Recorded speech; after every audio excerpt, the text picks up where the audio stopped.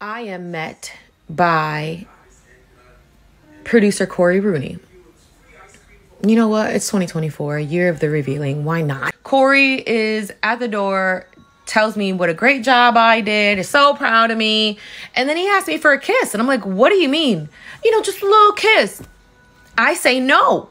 He's like, if you don't give me a kiss, I'm going to take you off all these records. At which point, gave him a little tap kiss. He says, no, I want tongue. I said, if you don't let me out of this room, I'm going to scream my fucking head off. And he let me out.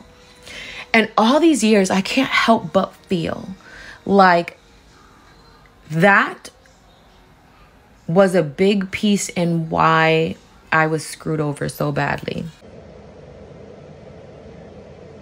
You can tell she was very nervous about having to tell this. It shouldn't be a surprise to anyone that JLo is known to have ghostwriters who steal people's music, specifically vocals, and sometimes credits them or doesn't credit them. There's a lot of songs out there that people have questions about. But Diddy played a huge role in this situation as well. Check out this clip from Chante Moore where she talks to NPR about what happened with her song and how it was stolen by Diddy, who came in and basically said, this is mine, we're going to take it or create something similar, and this is what happened. But everyone in life has career choices that they make, decisions that they make. And I would like to ask you, Chante Moore, to share with us a decision that you made that was impactful, either positively or negatively. JLo and I came out around the same time when her first album came out. And Rodney Jerkins actually came and wrote this wonderful song for me called If I Gave Love. And the Jennifer Lopez song was If You Had My Love. He wrote the same song for her. I heard that it was because Puff Daddy walked in and heard my song and said, I want that song. And he was like, yeah, well, that's already taken. We wrote that for Chante and blah, blah, blah. And he was like, yeah, I want that song. So Rodney wrote really the same song. Honestly, if you hear my song, it's the same song. Mine says, if you had my love and baby that gave me, if you had my trust, would you use it against me? Hers, I don't know. Can't even remember because it's so close, I can't even sing it right now. Yeah, same song.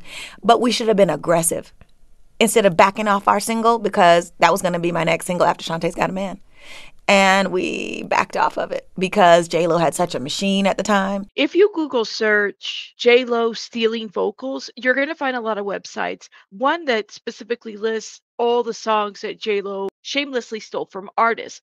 I Am Real, the Murder remix featuring Ja Rule, If You Had My Love, Ain't It Funny, All I Have, Get Right, Play, Love Don't Cost a Thing, Jenny from the Block, Ride or Die. So the real Jenny from the Block, which is Natasha Ramos, actually spoke on TikTok about this experience. Kind of where her thoughts are at, especially with all this Jenny JLo information coming out with the release of her, docuseries, and also with the Diddy scandal. She had a lot to say about being Jenny, being the real Jenny from the block. And make sure you guys check her out on TikTok. She's been talking a lot about the vocals and, what happened with that experience. She has a two-part story. Let's watch and give some commentary. Okay, you guys. So I just got off work and I was going to come on here and be like, hey, I see your responses. Thank you so much for the support, blah, blah, blah. I know you're eager and anxious and excited. And I am too, but please have patience with me. I have 2 kids, 2 toddlers. I got 2 jobs. I'm a server and I sing. So and time is fleeting. And I was going to try to just. Now that is some real stuff. Like that. Speak of I Am Real. That's real right there. Working full time, doing a side hustle for your children. That's awesome. Shout out to her. I don't know, do it tomorrow while I'm looking crazy in the house with my kids. But I'm gonna just try to start the story now, right? I'm sure that there will be another part coming at some point if I don't get to everything tonight. And if you have any questions, please feel free comment. Okay. All right. So I don't know what year it was, 2001, 2002. I don't know. But I had the opportunity to sing a reference track for Jennifer from the blog. A reference track for Jenny from the Block for Jennifer. A lot of people say she stole the song from me. She did not steal the song from me. That song was written for Jennifer. It was called Jenny from the Block. Like, clearly it was for her. So I recorded it. They, they shopped it to her. She loved it. She loved the background vocals. They told me they wanted to keep me on there and they wanted me to sing background vocals on some more songs on this album. Excuse me. So I did. So she did go into the studio and record some background vocals over mine. I am convinced that they turned her vocals all the way down because it sounds almost identical to the reference track. One thing I did not know that they were going to do until after the song was released was keep my laugh. Like the laugh you hear on the song, that's my laugh. Like the laugh that when you're watching the video and there's a laugh and she laughs in the video, that's my laugh. Laughing kid, I love my life. That's her laugh. The person saying from the Bronx, that's my voice. And they kept an ad lib. And just for the record, ad libs are not background vocals. Ad lib is 100% a lead vocal. So let's just leave that there for a second. Okay, so in regards to the negotiation and all that stuff, I 100% take accountability for the fact that I was not well versed in the business aspect of the music industry. I was young, I was impressionable, and my manager was trash. Okay, my manager was just this random dude from Connecticut who happened to be really good friends with the producer whose production company I was signed to at the time. Back in 2019, she did tweet about this. She said, I just want to clarify something. JLo did indeed go in the studio and lay down some BGVs over mine. So I wouldn't say she's so much lip syncing. However, the backgrounds are predominantly me, some ad libs and laughs as well. Laughing kid, I love. So she sang over her song, if I'm understanding, and used her laugh. Could she not laugh at the tracks? Crazy, but okay. But because he was so close to him and this producer like had been in the industry, I figured he knew what the heck he was doing. Now, I wasn't in the room for the negotiations. I wasn't in the room for any of that. After I finished recording everything for Jennifer, it was time for me to record my own project. And I remember that they were like, oh, it's urgent for you to finish your project. So Marcus is going to go and he's going to negotiate the contract and blah, blah, blah. I'm assuming, honestly, so much time has passed by that there are certain details that I don't remember. But I will say that in order for somebody else to be able to sign a contract for you, there had to be some sort of like power of attorney put in place, right? I don't know, but that's the only way he could have. All I know is that, or all I remember is that I was in the studio. So did he sign the contract for her? Am I understanding this correctly? Recording my own stuff. He came back from this meeting and he tells me, I got you $3,500. I'm sorry, what? You do know I recorded backgrounds for 5 songs on this album. And so he got fired that day, literally that night he was fired. And I wanted to fight it. I was like, there's no way, we have to be able to renegotiate. And I remember the answer I kept getting was, the contract is already signed, so you can't renegotiate. But it's okay. You take the 3,500. Sometimes you have to, take less. It's for other doors to open for you. Like, that's how it was sold to me. Like, yeah, you're only getting $3,500 for all this work you did. That's gonna make her millions of freaking dollars. But maybe for her next project, she'll reach out to you for background vocals or yada yada yada. And me being talk about taking advantage of people. Like, come on, JLo. JLo and people and whoever else was behind this negotiation. My goodness. So this is really the real Jenny from the block right here. Okay. young, I'm like, all right, I guess, like, sure. But off rip felt like immediate resentment, immediately felt disheartened and heartbroken and shitted on. Hold on. Okay, so then we go to part 2. All right, you guys, I am here to finish the story. I'm not a content creator, so like, am I supposed to introduce myself? A lot of y'all don't know who I am. So I will anyway. I'm Natasha Ramos and I'm the voice of Jenny from the block. So like I said, I was not in the room when the negotiations were happening. And I have thought to myself over the years, like, I wonder if Jennifer knows I got paid so little for all of the work I did on her album. And Here's the deal. I wonder if she actually cares. I don't think she does. I mean, if she did, why would she wait this? She had to have known. I'm just saying, you know, like, does she really care? I don't think she cares. I don't think she cares. All right. and I really hope that she doesn't. I really hope that she didn't. But also, I'm pretty sure she was in the room. So there's that. But I will. Natasha, I just don't think she cares. Just saying. Shout out to you. I love how real she is. By the way, yeah. Will say that I know for a fact that there was this one person in the room negotiating. And I know that this person was very powerful in the dealings of this album. And I had a situation with this person, which, you know, I think that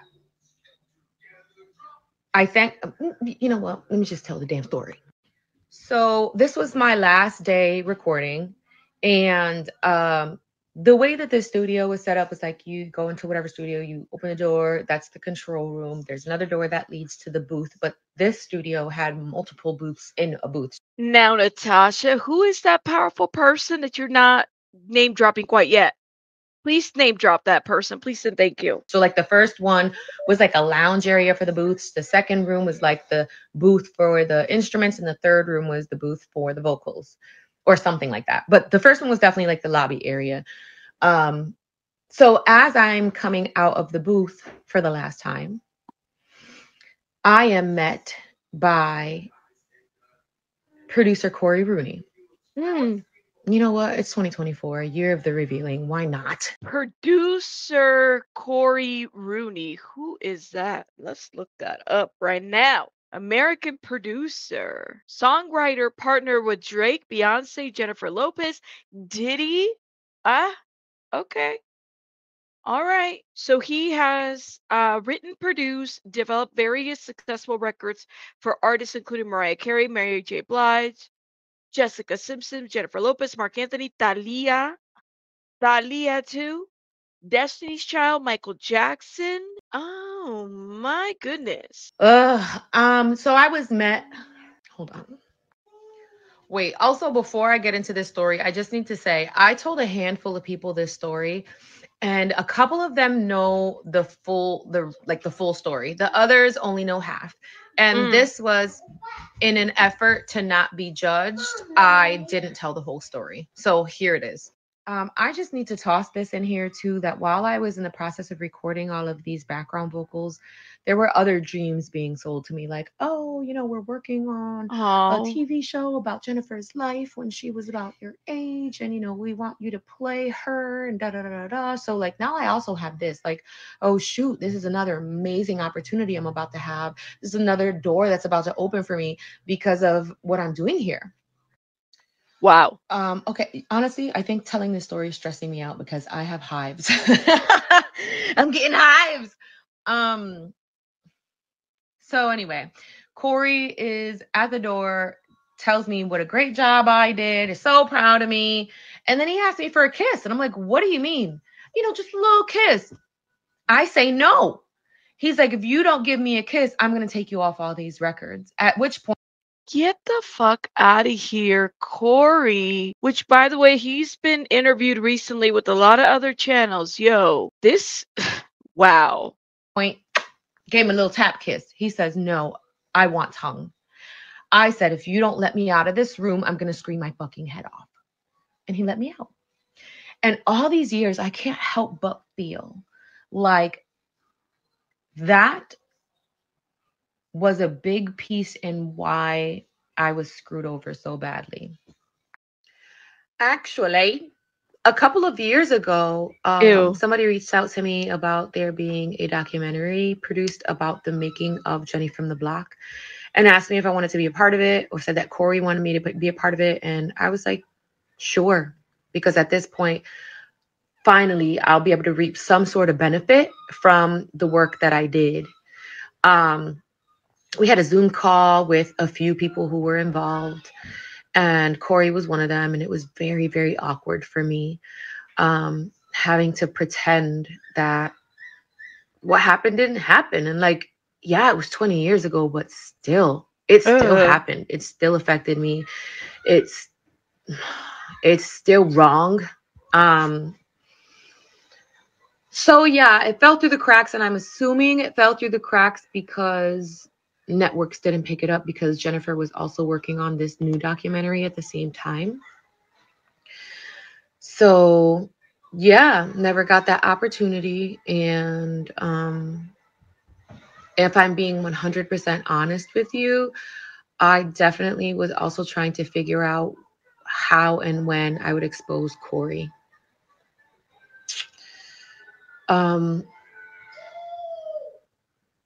Yeah, man. I don't know. It was a lot. It was a lot. But I'll be back because I'm hungry AF. I didn't eat breakfast trying to get this story finished for you guys. I don't know if there's more to the story. If you guys have questions, let me know. But I'm about to eat breakfast. And if I think of anything else, I'll come back and do a part 3. Wow. So that industry is pretty dirty. Let me just say that much. So I also looked into Cory, just some other stuff that might have come about. And there really isn't a whole lot of other than just the music stuff. But I'm glad she dropped that name. I'm glad she's exposing a lot of this. This is just insane. So as you guys can see, Natasha Ramos is the real Jenny from the block. And even what she said about Cory and how he tried to make a pass on her probably affected her time in the industry. I don't know. Let me know what your guys' thoughts are in the comments. And please don't forget about Chante Moore as well, who also talked about how Diddy kind of came in there and swooped that song, making it similar to the other one. I mean, let me know your thoughts. What do you guys think? Hopefully more things will be revealed. Rabbits out.